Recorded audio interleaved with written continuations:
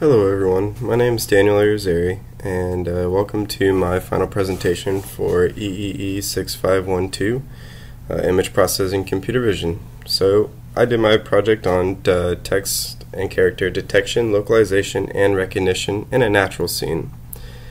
So moving right along, what is optical character recognition? It is the identification of printed characters using photoelectric devices and computer software. That was the first hit on Google.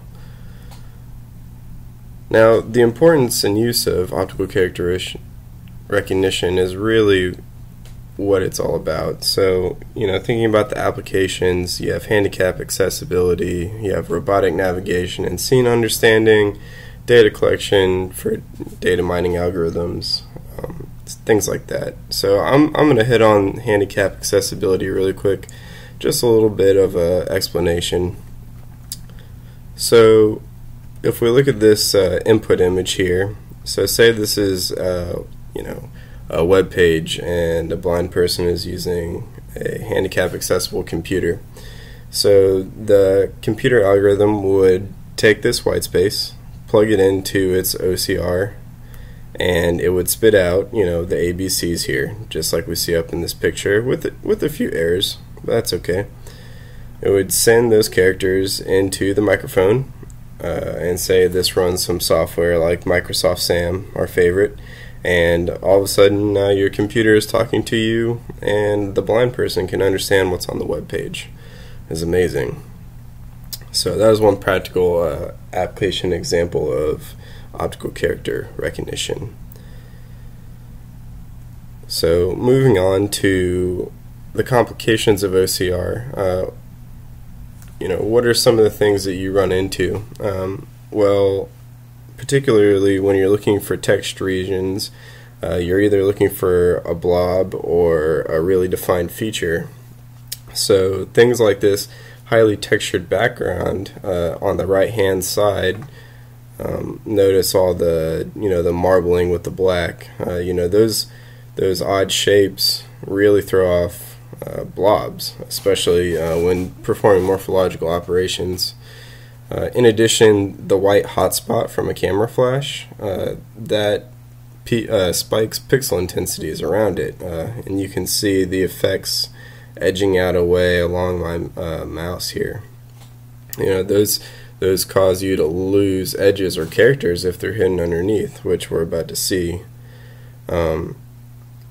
So anything that's not clear, straight, or black and white, it's pretty much going to give you problems. And all the images that you're seeing in this presentation are taken from the ICDAR 2003 dataset. That's open source, and it's an annual competition that's run for OCR. So here's one of the test images. We got a Marlboro Lights cigarette package with a hotspot in the top left here. So the first thing we do is we're going to convert this image into a grayscale, and we're going to apply an adaptive bilateral filter. This filter really just it's a neighborhood weighting, and it really helps to reduce the hotspots, especially on the fringes around the mid-M's and the top of the A. And then we take the morphological gradient. So the method that I'm going to be using is, for the most part, morphological operations. So we're going to start with taking the gradient, because we want these hard edges that you're seeing here along this L and the B, for instance, all on the lights. They're strong edges, and the X and the Y, and they really pop out. So going down the morphological side of my algorithm, it actually splits into two different methods, morphological and maximally stable extremal regions. So going down the morphological path, the next thing to do is perform an Otsu method thresholding, and this is used to separate the background and the foreground of the image, and it uses a global histogram to do that. So once we're binarized, we're going to open the image with a 3x1 kernel, and this is just to get rid of small blobs and stuff that might be free floating and causing us noise. This is to help eliminate the high texture backgrounds. And then we're going to close the image with a 9x2 kernel. The reason why it's so extended in the X is so that you can really find those consecutive horizontally aligned regions. For instance, if you look on the image here, the A, the R, the L, and the B are all connected morphologically using the closing. See right here. Next, we're going to apply the OpenCV's find contours method, which is going to find the contour around this entire region that's connected. And then after we do that, we're going to fit that with a bounding rectangle. So it'll give you a big square that goes around this entire region. Now I apply some filters to these, mainly to reduce the number of false positives. So small regions are going to get cut out, as well as repetitive regions. So at the same time, the image gets sent through the MSER path. And what this does is it uses the MSER blob detector, detector, and we go ahead and we draw all the rectangular regions around that. And then we perform an OTSU, and then we close to connect closely linked square regions. And then we find the contours again, and we draw bounding boxes around those. So now, for instance, we connect all these inner boxes, and then we bind them all together. And more filters are applied to reduce these repetitive inside regions. So now we have the morphological and we have the MSER.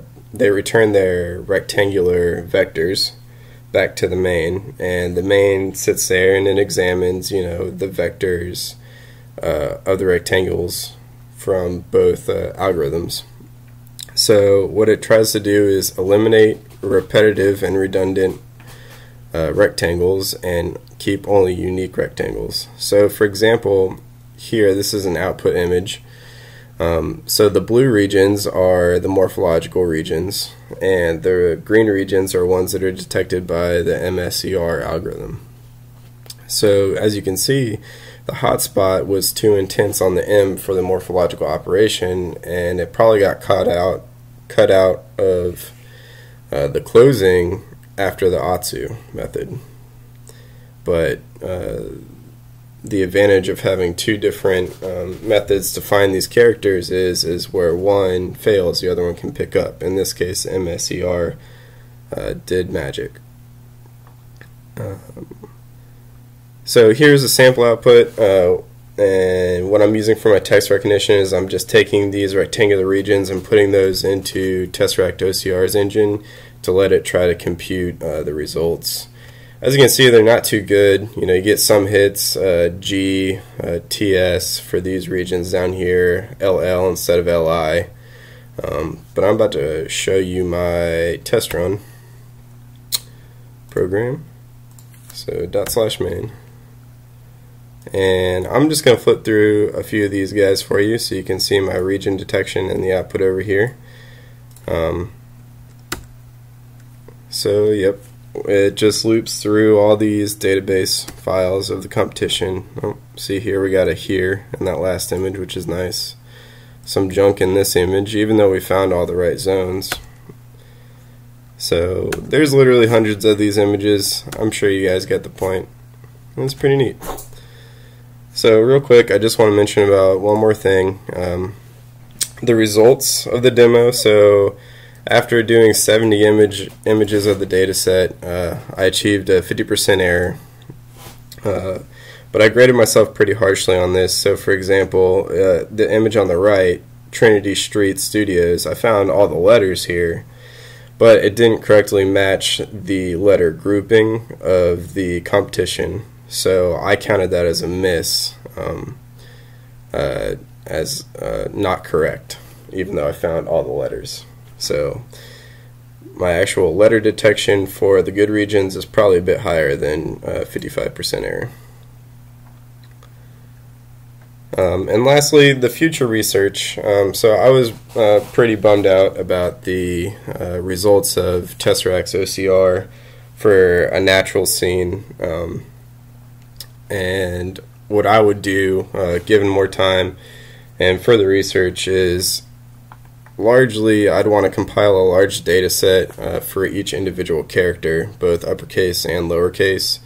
But the real thing here is you're going to want to vary your fonts, your styles, and your sizes. We're probably talking a good 1,000 couple images for each character to really train this well and for it to be robust enough. But really you want to train your own classifier to recognize the features from the above variable data set for each letter. And you can use probably add a Bayes decision when you're looking at your rectangular regions to see if it would classify as text or garbage region. So I would add those two features to this program to improve the results. So thank you very much. It's been a great semester. Bye.